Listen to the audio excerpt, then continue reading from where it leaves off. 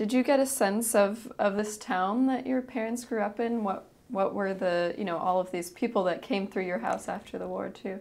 Well, it's very interesting because this was a typical Galician town in southern Poland. As I said, there were 10,000 people in Chmelnik. But you had Mizrahi, you had the Linke Polizion, the Rechte Polizion, you had Maccabi, you had Beitar, you had Beis Yaakov school, which in the 20s was a revolutionary thing to have a school for girls.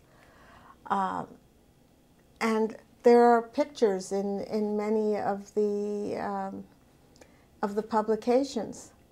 And also just the thing that comes through very strongly in all of this is names. As they're recounting, because so much was lost, you have names. Like in one of the issues, there was a very prominent rabbi in Toronto who came from Chmelnik, Rabbi Abraham Price.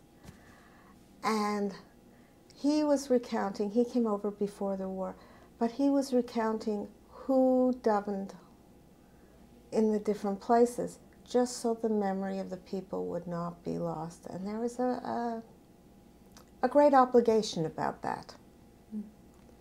And, that's what I find interesting.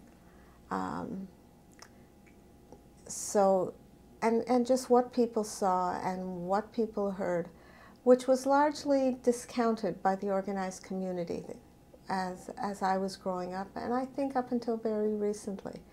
Not too many towns. I think there are about a half a dozen towns that put out a publication like Het Irgun.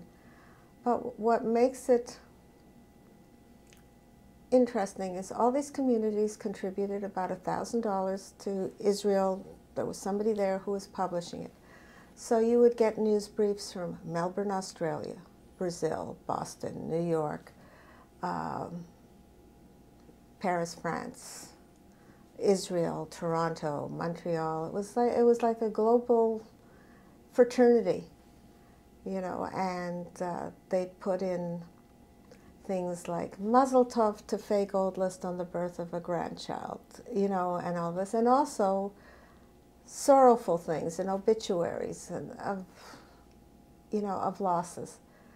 But it was a very cohesive group, and and there was a sense of obligation not to forget, but not to get buried.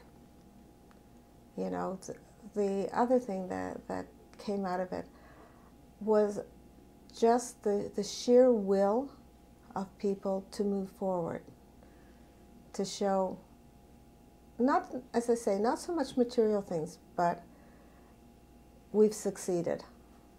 We've succeeded in overcoming. And I just find that very, very interesting.